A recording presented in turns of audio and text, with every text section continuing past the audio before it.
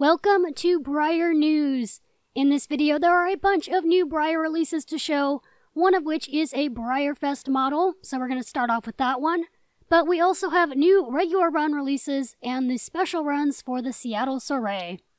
First off, the BreyerFest 2020 Sunday Raffle model, Fields of Heather.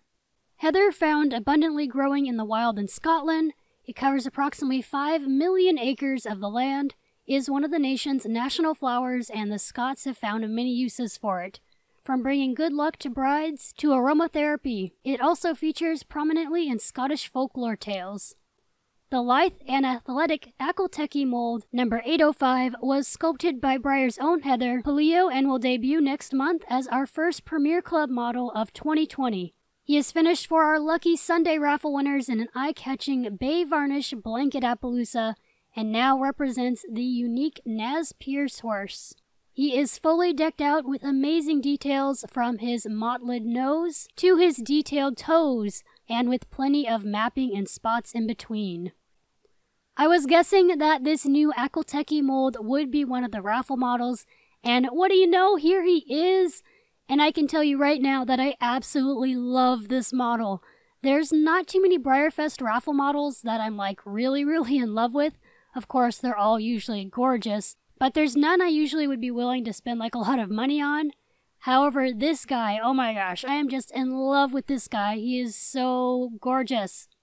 I'm loving this new mold from these photos, and I just absolutely love this guy's coloring. I'm loving this Appaloosa pattern, and the coloring is really nice too. He's got some really nice highlights on his neck. I love when the Appaloosa markings make those little jaggedy rib-like marks that he has here.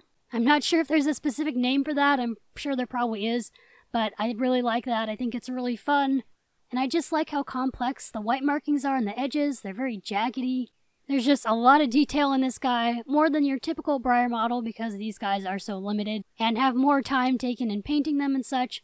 There's just so much detail on him. There's a lot of mapping on the spots, and there's even little speckles on the model for that varnishy look. You can see it mostly on his shoulder and his belly.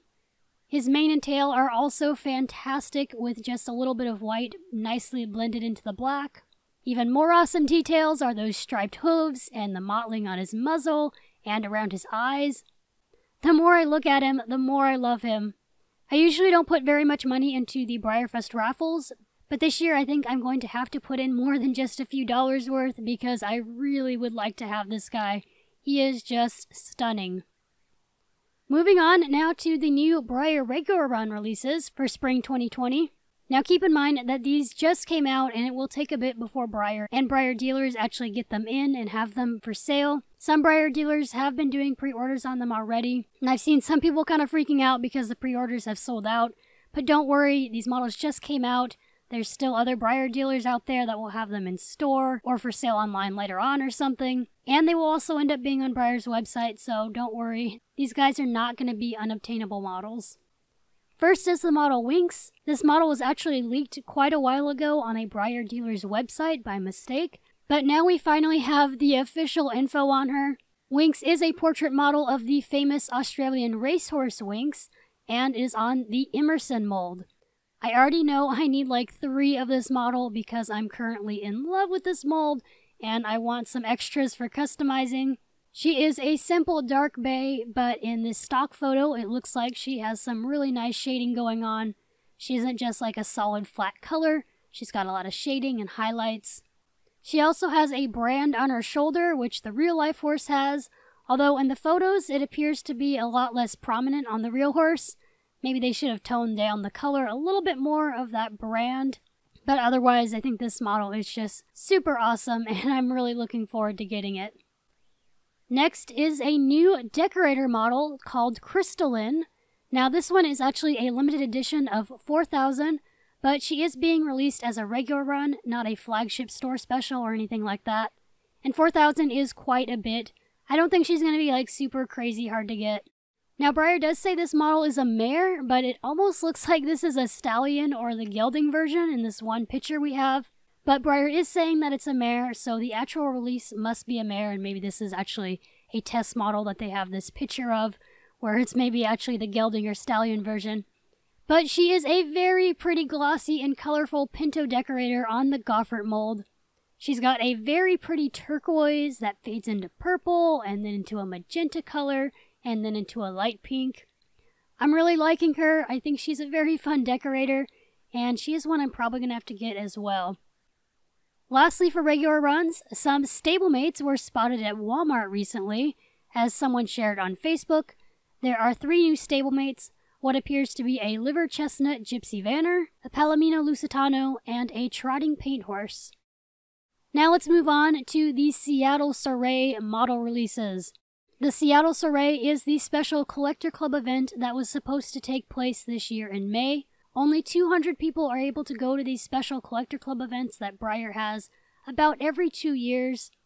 Because of the current world situation, the Seattle Soiree was cancelled, and Breyer offered ticket holders the chance to either refund their ticket but have a spot for the next Collector Club event, or keep their ticket and get the event models plus the chance to purchase the Breyer Boutique special runs. I was fortunate enough to be one of the ticket holders, and I did decide to keep my ticket, so I will be getting some of these models. These are the 2 event models that everyone that kept their ticket will be getting. Redmond was revealed a while ago, but this is the first time the stablemate model Pugent has been shown. There are only 200 made of each model.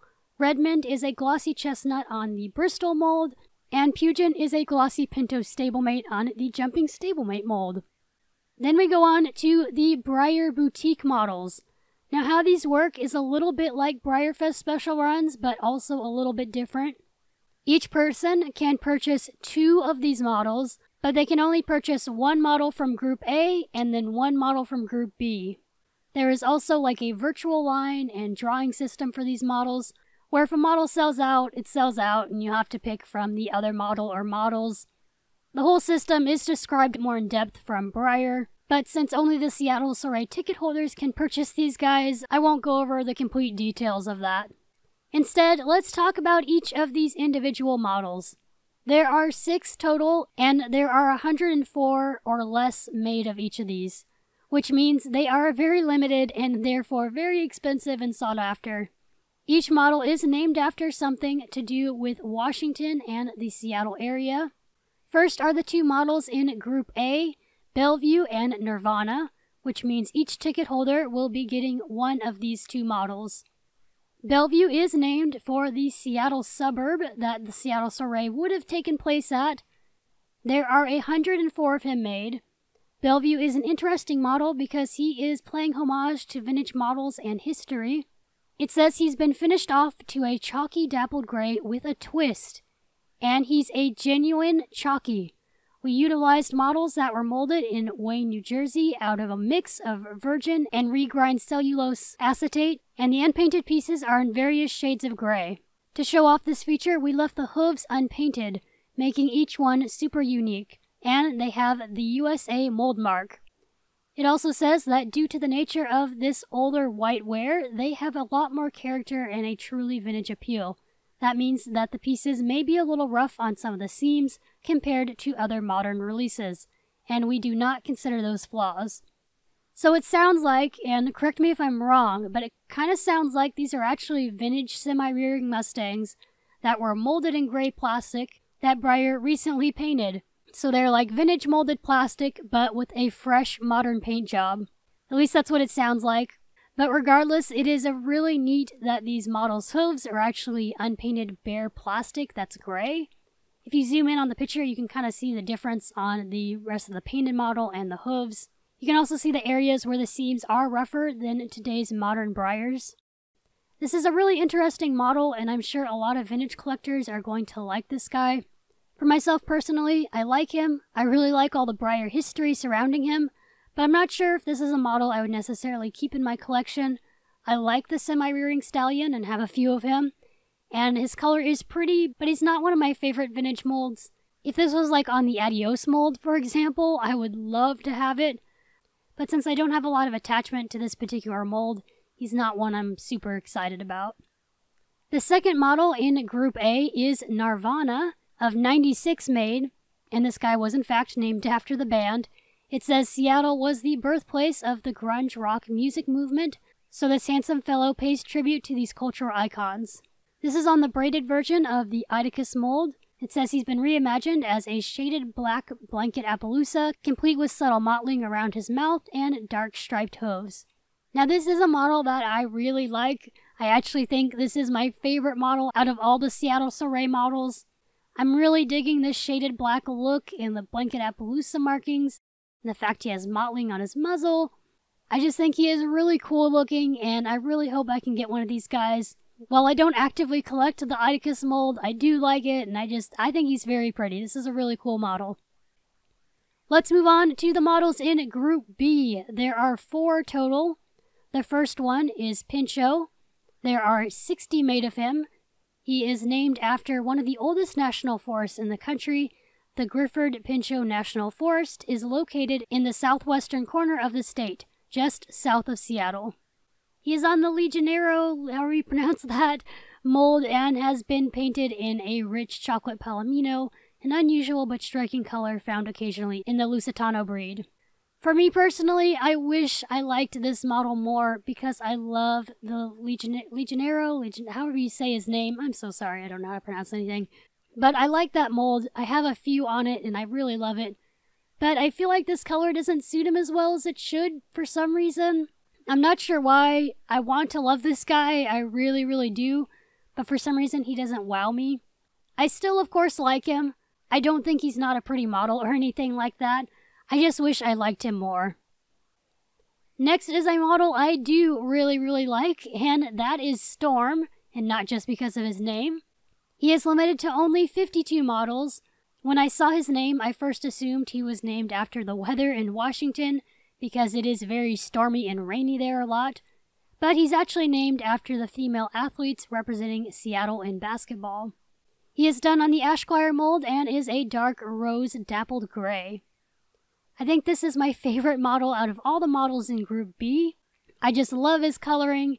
It's the kind of rose dappled gray that I like seeing on models.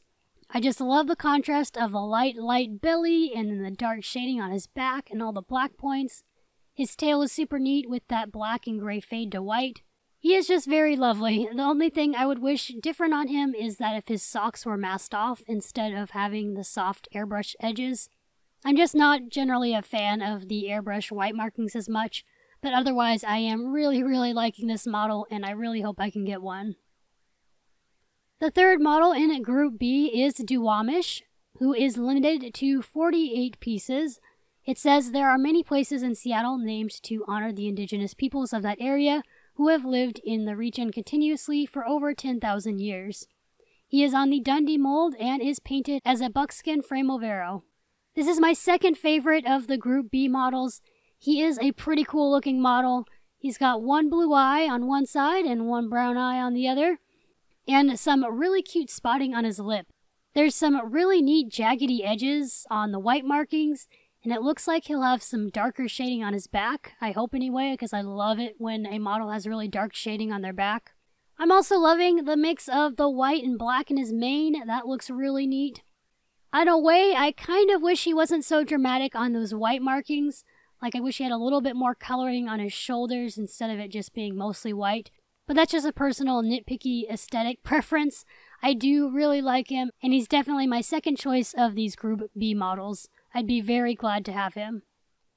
Lastly is Olympia, who is actually the lowest run of the Seattle Soiree models of only 40.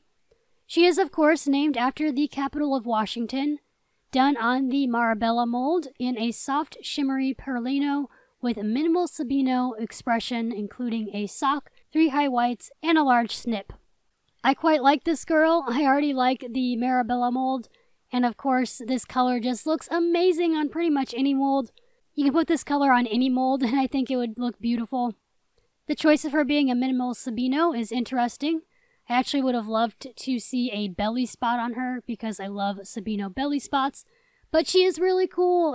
She has striking blue eyes, and I like how pink the white marking on her muzzle is. That looks really cute. I rather like her. She's not my first choice, but I certainly wouldn't mind having her in my collection. Now, I believe that is all for the new Breyer releases and reveals right now. Let me know in the comments below what your thoughts are about these models. Let me know which one is your favorite. Do you plan on getting either of the two new regular run traditional models? Thank you for watching, and subscribe to keep up with all the latest Breyer news. I also will be getting some of the Seattle Soiree models, and when I do, I will be doing a big unboxing video of those, so keep an eye out for that. Have a wonderful day, and I will see you in the next video. Bye everyone!